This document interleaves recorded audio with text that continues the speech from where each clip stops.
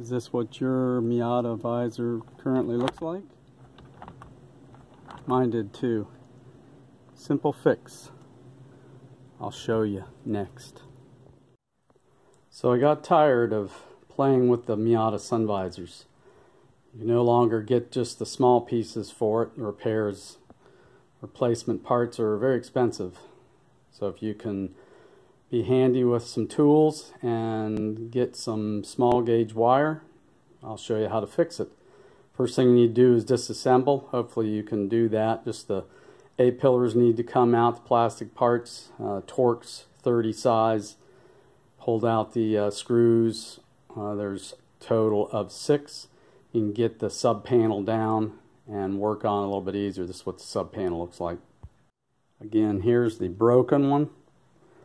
And this is the repaired side, as you can see, nice and neat, up hugging the top of the sun visor deck very closely.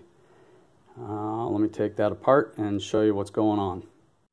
In order to remove this sub-assembly, it's pretty easy.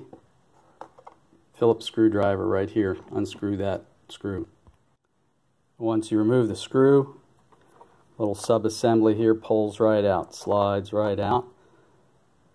Metal retainer clip, plastic pinion piece.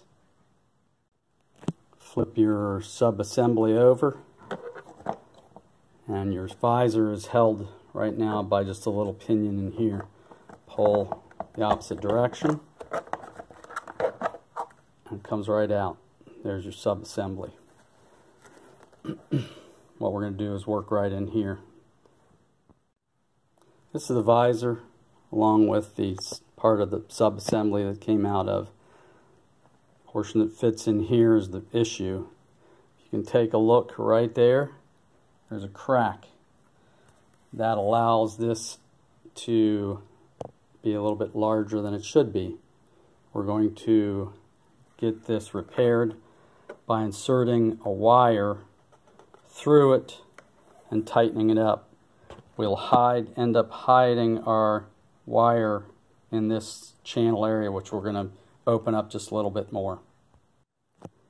What I'm working with here is number 12 gauge Romex. I stripped a piece out. I also took the casing off of it, so it's bare wire. If you happen to have 12 or 14 gauge already bare, solid, that'll work. You need about 3 or 4 inches of it. Then you need to select a drill bit size. I came to my drill bit box, took a look at it. Romex fits pretty nicely into the 86 thousandths. 86 thousandths, that's somewhere just a little bit smaller than 3/32, a little bit larger than a 5/64 drill bit. So if you've got one of those two, that should work. Next, you want to prepare to drill this hole, but before you do, you want to make sure you have an idea of where you're going to be drilling. You need to make sure that you miss this tab. You want to have your wire just on the edge. Here's the finished version. You can see this wire here is close to the edge. So when drilling, I lined my drill bit up with these upper slots, and in drilling I take my bit and I work from the slot through to this portion on the sun visor, lowest part.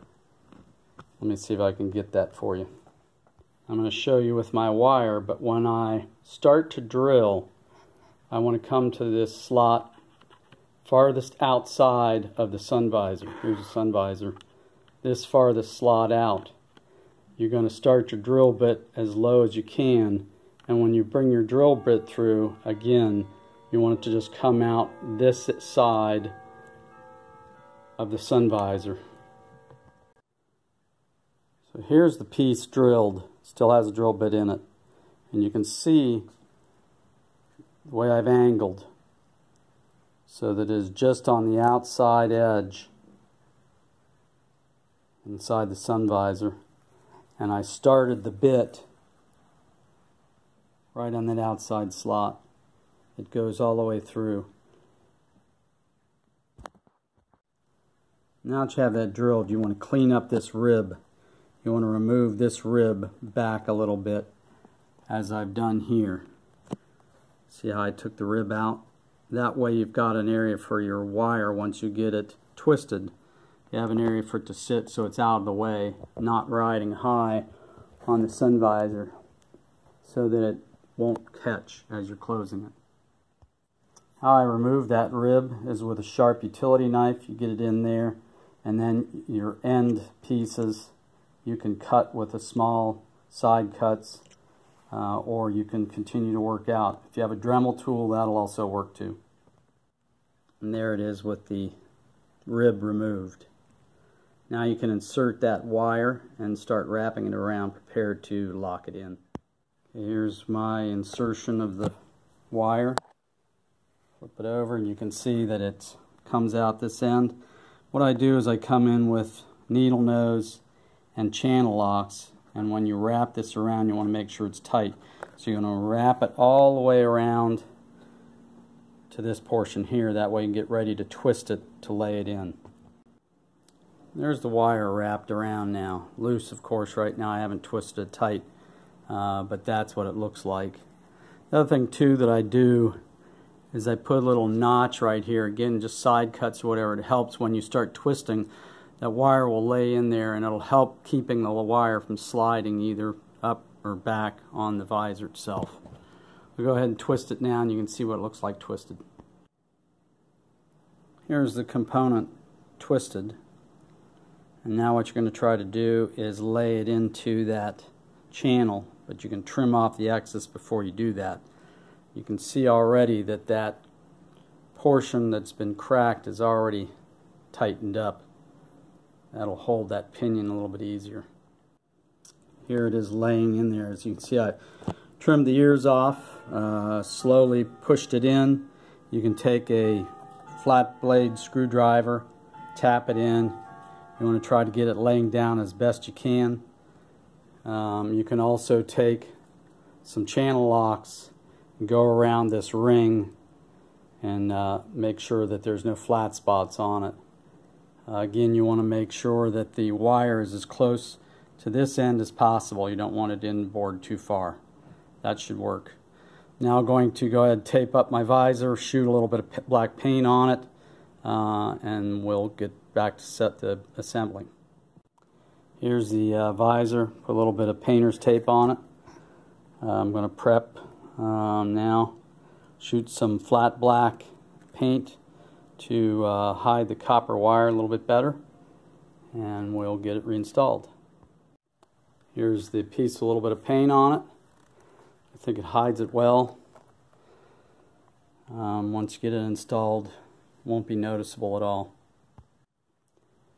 Installation is complete. Pretty much just have to slide the black pinion back in, put the screw, Phillips screw in, and you can see hugging the sub-assembly nicely.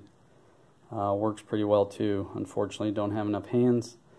Get it back installed, and I'll show you it installed in the vehicle. Now the sun visor assembly back into the car. So you can see the visors holding up nicely. Fixed. Word of wisdom. When you put this back in, pretty easy. You've got your A-pillar cover, just two locations that need to snap in. Same thing here, one snap in right above the headlamp or the courtesy light, and then there's 6 Torx bolts to go in. I've had these Torx bolts loosen out, so what I do when I install them, I use a little bit of blue Loctite on all 6. You know they're not coming back out, falling on you.